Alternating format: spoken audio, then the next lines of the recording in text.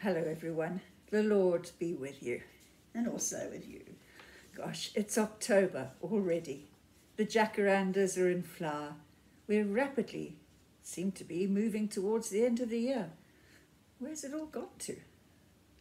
But let's stay in the present. I'm going to read today's Gospel reading. And so listen to the good news proclaimed in Luke's Gospel, chapter 10, reading verses 13 to 16. Glory to Christ our Saviour.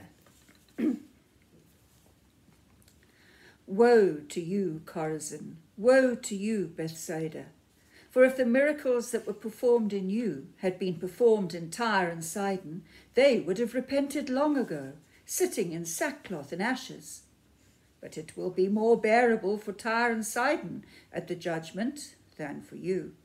And you, Capernaum, will you be lifted up to the skies? No, you will go down to the depths. He who listens to you listens to me. He who rejects you rejects me. But he who rejects me rejects him who sent me. This is the gospel of Christ. Praise to Christ our Lord. In the previous chapter of Luke's Gospel, we read that Jesus has set out now on the final journey to Jerusalem. And we find that he's sending 72 disciples ahead of him to preach in the towns and villages. He's given them their instructions, and he warns them that it won't be straightforward. In some places they will be rejected. That's something he'd experienced himself, and he knows it's going to happen. And then he warns the unrepentant towns of the judgment that will be brought down on them. They have seen the miracles of healing. They've heard his teaching, but still they reject him. This is known as one of the harsh sayings of Jesus, but sometimes hard things need to be said, and we shouldn't shy away from them. So this passage speaks about judgment. It's not something we like to spend too much time thinking about, but it's not something we can get away from. We prefer to remember the love and mercy of God. But God's word is quite clear.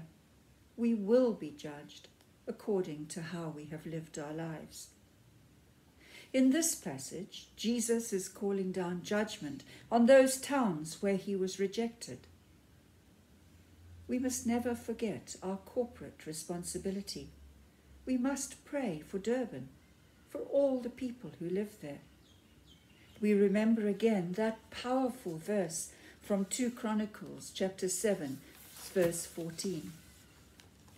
If my people who are called by my name humble themselves and pray and seek my face and turn from their wicked ways, then I will hear from heaven and will forgive their sin and heal their land.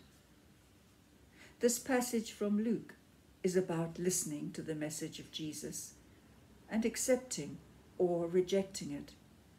As a community, we are to seek his face. If we reject him, then we must not be surprised if he does not hear us. And that's when I remember and thank him for the work of the Dennis Hurley Centre, led by people who have truly heard him. They attend to the practical needs of feeding, finding shelter for the poor. They teach them skills, help them to learn to provide for themselves, for example, through the booksellers. They're also helping people get IDs so that they can vote and so that they can get vaccinated. And in fact, they've set up a vaccination centre right there at Dennis Hurley. They preach the word of God through their actions, and many have been rehabilitated, saved through their work. Jesus, in this passage we read, seems to have been talking about direct preaching. But I think that what is happening in the centre of our city gladdens his heart, as Dennis Hurley shares his love. We must pray that his message is spread even further and wider, remembering that we are his disciples today, and he's sending us out too.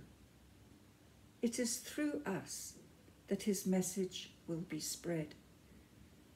So we need to spend time in prayer, listening to him, so that we can truly know his love and then share it with others. Amen. Let us pray.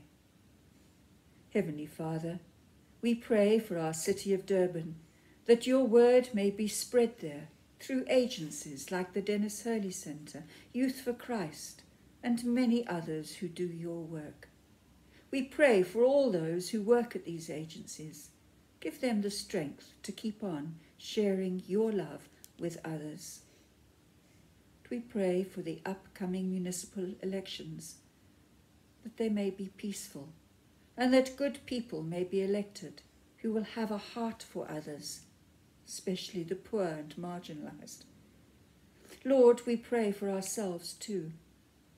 We know there are times when we do not listen carefully to your words, times when we haven't put you first and foremost in our lives, times when we have failed to love others as we should, times when we should have spoken openly about the gospel and failed to do so. And we are sorry, Lord. And we pray that through the power of your Holy Spirit, we will become better disciples, spreading your message in our communities. We pray in Jesus' name. Amen. Let us pray for our country. Lord, grant us a vision for our land, a land of justice where none shall prey on others, a land of plenty where poverty shall cease to fester, a land of work where all can be employed, a land of openness where all are accepted as equal, a land of healing where hatred and racial prejudice exist no more, a land of peace which is free of violence. Bring this vision to fruition for Jesus Christ's sake. Amen. Let us pray together the Lord's Prayer. Our Father in heaven, hallowed be your name. Your kingdom come. Your will be done on earth as in heaven. Give us today our daily bread. Forgive us our sins as we forgive those who sin against us. Save us from the time of trial and deliver us from evil. For the kingdom, the power, and the glory are yours, now and forever. Amen. And we pray for all Africa. God bless Africa. Guide our leaders, guard our children, and give us peace. Through Jesus Christ, our Lord. Amen.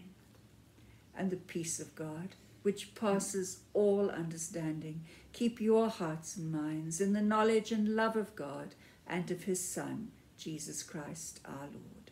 And the blessing of God Almighty, the Father, the Son, and the Holy Spirit be with you, all those for whom you pray and whom you love.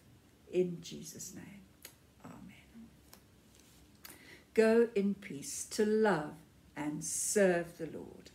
In the name of Christ, amen. Alleluia, alleluia. Goodbye, everybody. Stay safe, keep well. See you soon.